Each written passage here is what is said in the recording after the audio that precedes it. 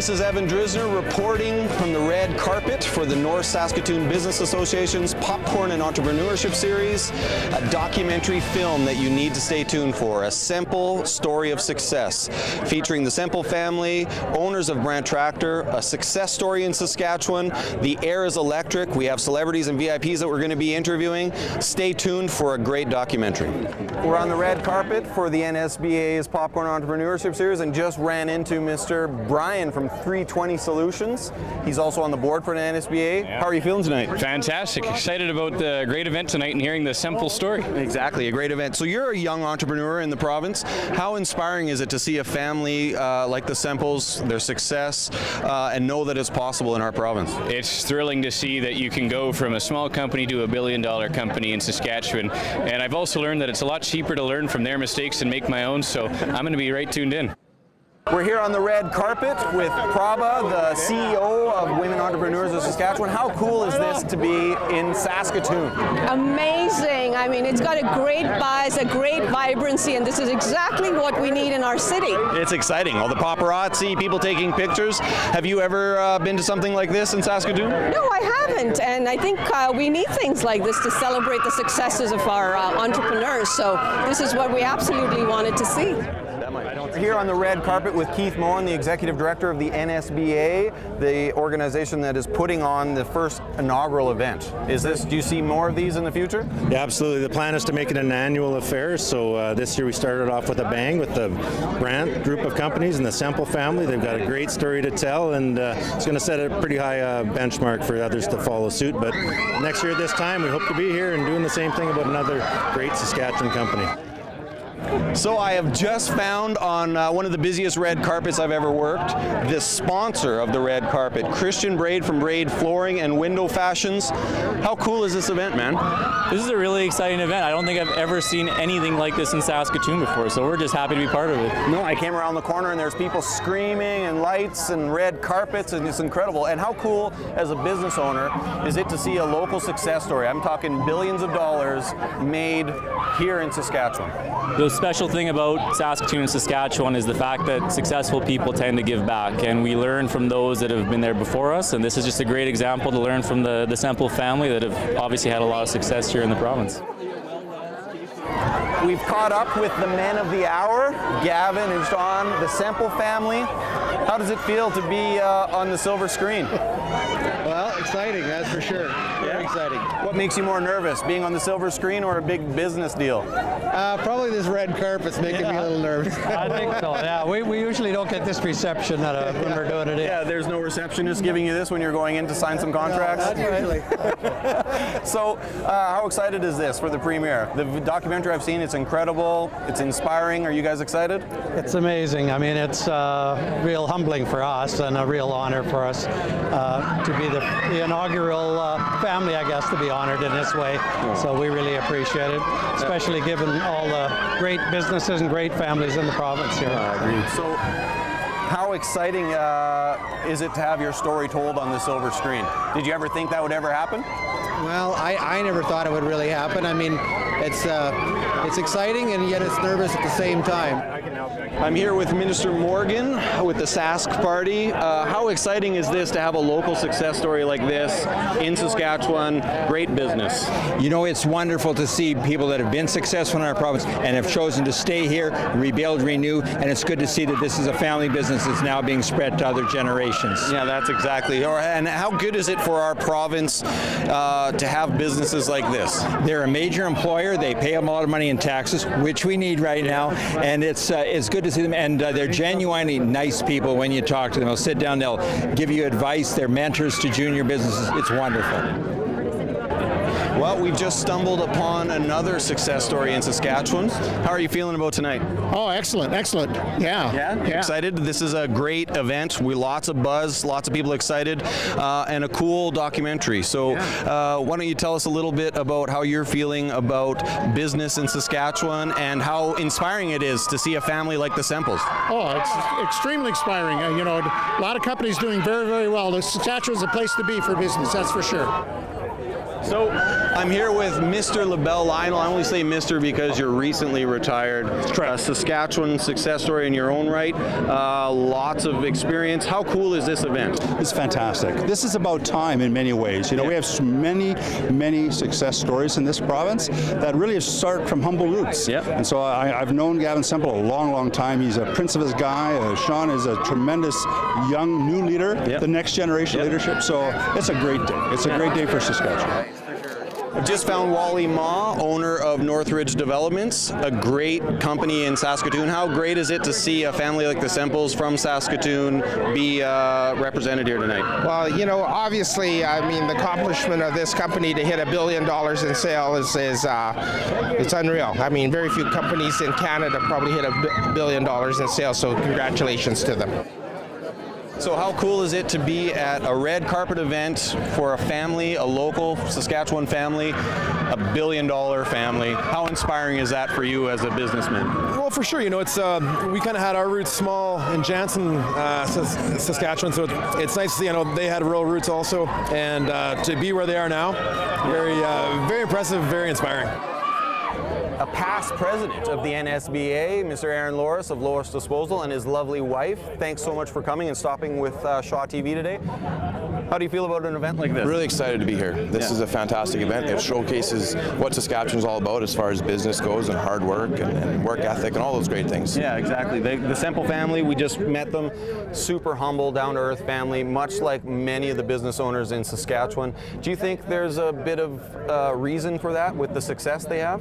A bit of reason for being humble? Well, like the success being part of the package, of being a humble, good... I think that's why Saskatchewan people are so successful, whether we're successful in our own province or they go abroad and have success there. That's what we're all about. That's our MO. We're on the red carpet with two business owners in Saskatoon. Derek Reimer of Concept Science, thanks so much for dressing up. You're welcome. And Allison came right from work with Hunter Bowling.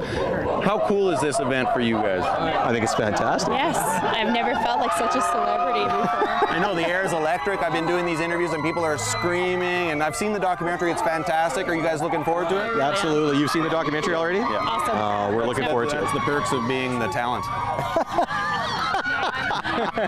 Thank you guys for stopping. Really appreciate it. We're here with Larry from the Saskatchewan Polytechnics, the CEO and president. Thanks for stopping with Shaw TV. Oh, it's a pleasure, for sure. It's a great event tonight. It is a great event. So you deal with businesses throughout Saskatchewan and a lot of progression, let's say. How neat is it to see Saskatchewan progressing in the business world, where we have people on an international level like the Brandt tractor, the Semple family? It's fabulous. I mean, that's what we need to do, is get more of those stories about the great success that we have and the success stories that we do have in Saskatchewan.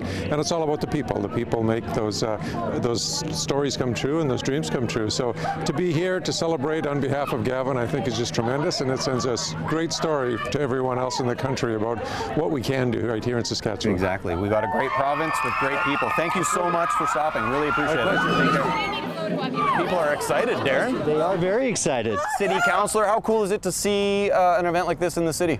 I think it's very exciting that this is happening in Saskatoon. You know, the Brandt group of companies started in Regina, but they have branched out all throughout Western Canada, and it's great to be having this event in our city of Saskatoon. Yeah, it's great, and it's great to have leaders like you in the city supporting it, supporting the community. How much of an impact do businesses have on our city, on our economy, on the community? They are the driving force of our economy, which then supports our community. Everything that happens in the city would not exist without the businesses and the support that they provide us and the jobs that they give the citizens. They keep the engine of the city moving. Well, the red carpet for the NSBA Popcorn and Entrepreneurship Series is all wrapped up. All the VIPs and celebs have gone in. Christian Braid from Braid Flooring and Window Fashions, a sponsor, is in. We're excited about the show, so why don't we go in and enjoy it. Here's the key to success and the key to failure. We become what we think about. Human beings can alter their lives by altering their attitudes of mind. I was born into a family with a father that wouldn't let us use the word can't. I mean, there was no excuse for not succeeding. You just weren't allowed to quit. And I know Sean has got that trait more than I do. You know where that came from. Rolls downhill, and I'm at the bottom of the hill. There was six of us in the family, plus my mother and dad, so there was 8 of us in a 800 square foot house. And we had no running water, no electricity. It was pretty basic, and we all worked on the farm. We went to a one-room country school 5 miles from here called Saddle Mary School. We went there with a horse and buggy in the summertime and a horse and sleigh in the wintertime. Both of us left the farm when we went to Luther College in Regina. I remember getting up the first morning and listening to this sound, and it sounded like somebody was frying eggs, only to discover that it was somebody in the shower. And I had never seen a shower before. I lived in one of those little rooms at Luther College for 4 years. Where the dorms were over here, right? As a dormitory student. No, that was the girls' dorm. We weren't allowed to go over there, okay. Sean. To be honest with you, at Luther, I was probably could have been chosen as the most likely to fail, and maybe I wasn't, they just didn't tell me. But when I think back on it now, I realize that that school probably had more influence on me than I realized at the time.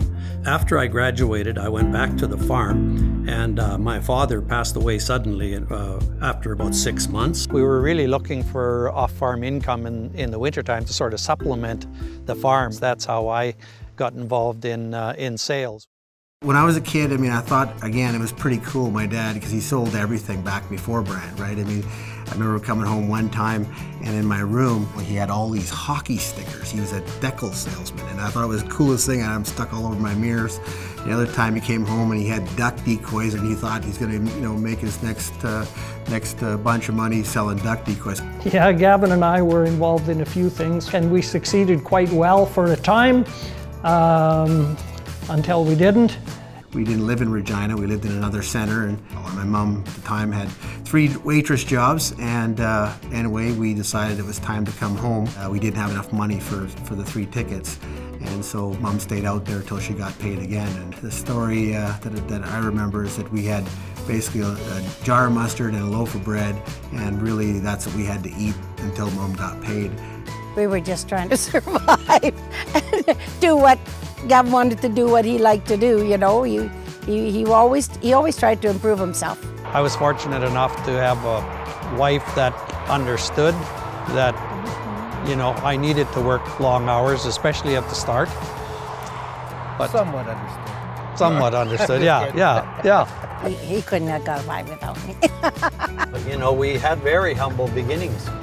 And so there's a natural tendency to remember what that was like, and I guess the mustard sandwiches didn't hurt either, Dad, eh? Yeah.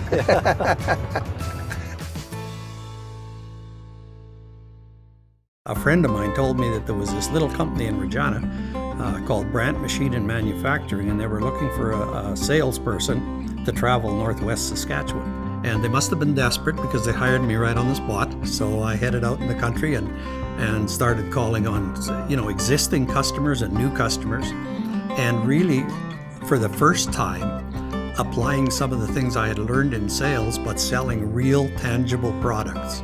Taught him how to be successful in the trenching business. You start at the top and work your way down. And everything I taught him, he did backwards. He started from the bottom and worked his way up. Things were always progressing. He moved up from salesman to sales manager and moved up eventually to buying it. And I remember every year was better than last year. That's not through luck. That's through hard work and vision and desire.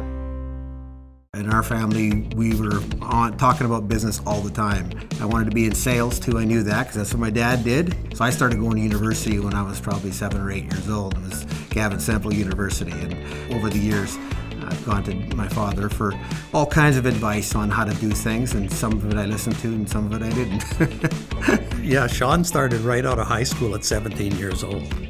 And I probably gave him the toughest job in the business. And he gave me a pickup truck and a report and said, go see what you can bring in for non-ag manufacturing. And most people in the company didn't think he would be successful at it. And I was questioning it myself because we hadn't done it before. If I looked down the list and I said, hey, I remember this company, it's IPSCO. And I remember driving by it. I made the trip out here as we're driving out here right now. And it was at 4 o'clock on a Friday. And really not the best time to be making sales calls, and just decided to go up to security and make a call. really didn't know anything about the business, didn't know really anything about sales, other than you had to call on people and you had to go see what you could do. I was fortunate that day that he said, you know, it's funny you called on us today. Today's the last day for our machine shop and we're gonna outsource everything. I wanted to do it. I made a promise to the customer that I could make it happen. Over time, the customer tested us, you know, and gave us some pretty terrible jobs off the start, but all of a sudden I kept coming back, and next thing you know, we kept getting some good jobs. I remember the first one we did was the slitter knives, and they asked us to sharpen them, which was almost impossible to sharpen them, just to see whether or not we could do it or not. Of course, the young guy, you say, absolutely, we can do anything. When you came back with a $100 order, it was a big order. It was a big order back then, yeah, that's for sure. So he went out and he had some real success with that role, and then he moved on to other roles throughout the company, and he's excelled at all of them. And he was always pushing the boundaries. As far as entrepreneurialism is concerned, I don't know anyone better at it than Sean. Even back then when we were selling machine shop services and trenchers and golf course equipment, and the agricultural equipment represented a large percentage of what we did. So we were really dependent on agriculture, and we sort of followed the cycles. And so I said to Dad, we really need to specialize the sales department. And so we segmented the sales department. And that was the first time I really started to realize what's possible when you really focus on something. And as soon as we did that, they began to flourish. The very first one that we specialized in was our custom machining and manufacturing, which is now today called Brandt Engineered Products Division. The second move we did, which was Brandt Industrial Turf Equipment Division, which now became eventually the Brandt Tractor, it was moved over onto 840 Winnipeg Street. I said, this is our building that we want to be in, which was a $200,000 building. And you know, it was a fairly big number at the time, and of course I was really focused at that time on making sure that the income exceeded the outgo. You know, every entrepreneur takes risks. You have to be prepared to take risks if you're going to succeed as an entrepreneur, but you have to know what the limit of your risks are. People kind of laughed at us a little bit when we first started, because of course everybody had bigger shops than we had, but we started to realize a little bit that people don't buy facilities, people buy people. And if you can build a support structure that supports the customer, the facility is important, but it comes second. Because you can have a great asset, anybody can go buy a building, but you can't buy a good business. At the time we looked at the John Deere business, Sean was managing what we called our industrial turf dealership, and Sean read the ad in the paper from John Deere looking for a dealer. I always dreamed of, well, geez, what could we do if we had a major line? You know, what kind of volume could we do? What kind of commission check could I get? But in our ag division, it was pretty tough times, and unfortunately we went through a bit of a union battle at the time, and we were fortunate that the employees had decided to decertify the union. I said to Dad, you know, now's our time to do this, and of course we're all licking our wounds a little bit, but in good times, the opportunities don't come along. It's really in the bad times that the opportunities come along. Positives to a decline in the economy too. Absolutely. Positives to, you know, they don't look like positives at the time. No, but the stronger get stronger and the weaker get gone. The thing that's amazing to me about Sean is he's fearless, or at least it seems to me he's fearless.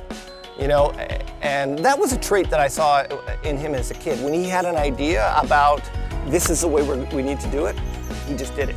Sean is not easy to persuade not to do something when he decides he wants to do it, and that was the biggest decision that was ever made at Brandt, and you know, has led to more success than we anticipated at the time. Part of being successful, and our success, is just being hooked up with a company that was growing.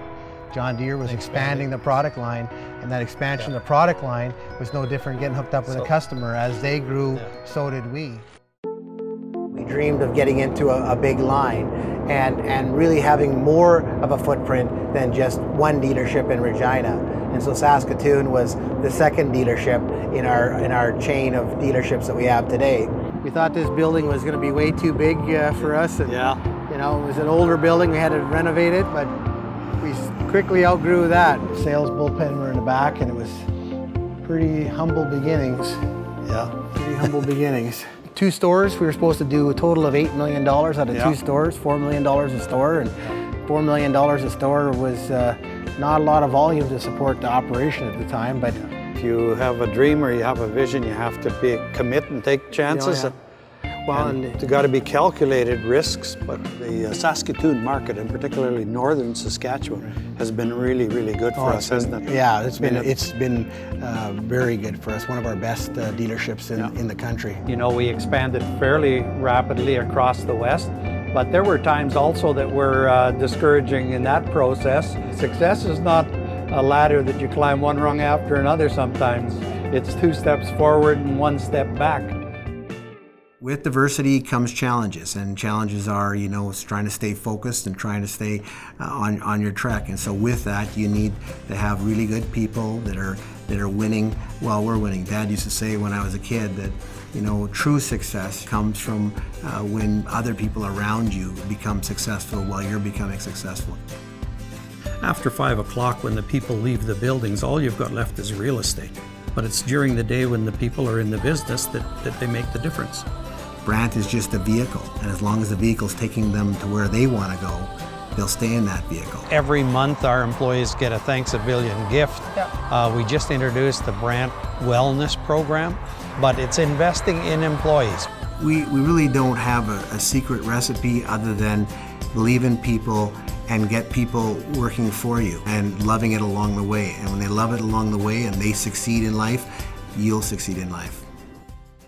I think compensation is really important, and what it does is align the goals of the individuals with the goals of the company. Generally speaking, we have a small base salary relative to the industry, but when you add incentives, the total compensation exceeds the industry. So everyone becomes an entrepreneur. Entrepreneurs typically are people that are very confident in what they can do, they're very goal-oriented, and they like incentives.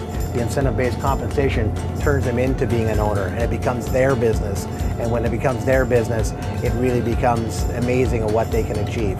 And we always had contests among the salespeople and rewarded them with not only dollars, but with recognition. Find out what their goals were, try and show them, on Sean's point, how Brandt could be the vehicle to take them where they wanted to go. So make sure your people, and especially your superstars, know where they're going and that Brandt is providing that opportunity for them. Or else you lose your superstars, you lose your business. We have a lot of people, obviously, at Brandt that work awful hard every day. We're no different. We're hands-on in the operations. If you want to be a successful entrepreneur, you're not going to do it on 40 hours a week. Not in our experience. In addition to being preoccupied with the big picture, needs to understand what's happening at the front lines. We like to know what's going on and to kind of walk around and ask questions, and sometimes that's the best way to find out what's really happening. What are we on track for? This is where we measure our on-time delivery to our customers. So we recognize that we need to get the product to our customers when they say they need it. When it comes to the buildings, I mean, we spend a lot of time. I mean, this is part of our brand, right? This is part of the way we operate. If you have good workspaces, it really helps the culture, helps the attitude and all of that. It's just much different when you see our old building, which you know was not up to standard, and this has really helped. Gavin also could have moved to greener pastures, you know, other places in the world where maybe things would be easier for him as a businessman, but he stayed here because he's bonded with Saskatchewan, he's bonded with this part of the world. You know, he did things on his own terms. Our roots are deep here. You can take the boy from the farm, but not the farm from the boy kind of thing. We've invested a lot here. We've been very successful here. We determined early on that if we wanted to build a major business in Saskatchewan, we needed to be diversified, that we needed to export our products. The products that we were selling in Saskatchewan, we knew had an application in Alberta, Manitoba, other parts of Canada, and in the northern USA. And so when we entered those markets and began to have success, it reconfirmed that this was a strategy that we really needed to explore. I think about some of the international trips to Russia and Kazakhstan, Ukraine, Saudi Arabia, in pursuit of success for our business. What led us outside the province was really kind of the pullback in the province. It was really to grow our business. With that, it's really allowed us to bring new money outside of Saskatchewan back to Saskatchewan. We needed to bring that wealth back here, and it's worked very well for us, so I have absolutely no regrets. If you're going to have a great business, you need to have great customers. and we are also fortunate to have great employees. And so I think those are two of the big benefits we've seen about doing business right here in Saskatchewan. The entire province is the best it's ever been from my perspective, and nothing is ever 100% or 100% positive. But by and large, it's been a great place to establish and expand the business. Raise a family. And raise a family, yeah. In terms of balance, I mean, there has to be balance in your home life too. Right. It can't be all work, it can't be all drudgery, because you can burn yourself out and burn out your marriage and your partnership. We have a very close family out there, and obviously family is first, but we've always had a saying in our family that if you take care of the business will take care of your family. We've had lots of family in the business. My daughter Juanita is our manager of recruitment. I have 3 sons, 2 that work at Brandt now. My oldest son is our vice president of engineering. They need to go prove themselves, and they need to have a little hunger and a little starvation once in a while, and they get paid in the same way I got paid when I started. They have to go eat what they kill. With any family, you're going to have disagreements from time to time, and we have disagreements that we can have a very vigorous debate or argument, if you want to call it that, over a particular issue. When the meeting is done, that's left in the room. I got into selling cosmetics in 1968, and it was that company that introduced me to the Earl Nightingale Lead the Field program.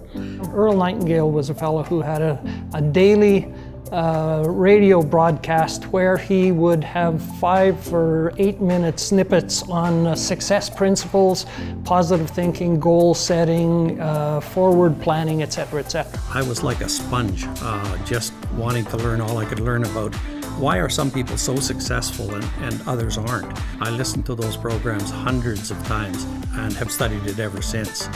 And I guess for the first time started to believe in myself. My dad wasn't really a sports guy, but he used to say to me when I was a little kid on the field, he said, "Sean, just go out there and pick out the best person on the field and do what they do, just do it better." That's what we try to do in business. So when we approach an opportunity, and if you have belief that you can improve the business model, then you just need to go and do it.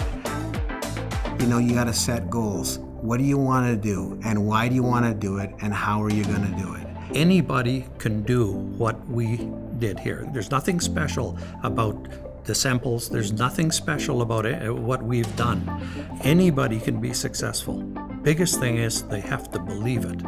The strangest secret is that we become what we think about. Now, success is not the result of making money.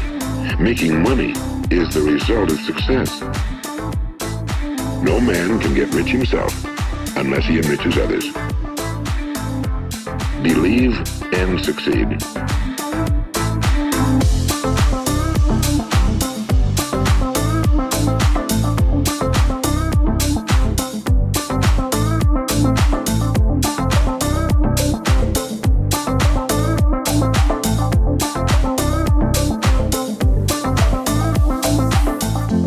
Wasn't real secure in himself, and he'd come to me and he'd say, "What do you think? You think I can do this?" And I would say, "Of course you can. There's nothing to it.